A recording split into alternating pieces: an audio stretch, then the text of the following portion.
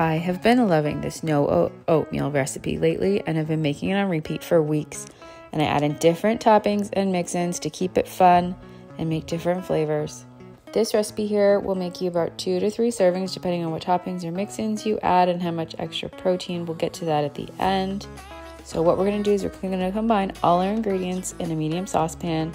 We've got desiccated coconut, flax meal, almond flour, chia seeds, hemp hearts, sweetener of choice, pinch of sea salt, and some water.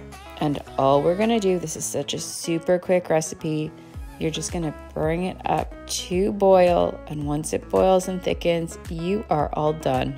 You're just gonna divide it into your bowls or jars, however you like, and then you're gonna add your toppings or mix-ins.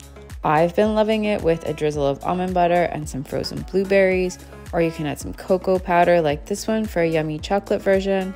I also like to amp up the protein sometimes by adding a half serving of protein powder mixed in, or a half cup of yogurt.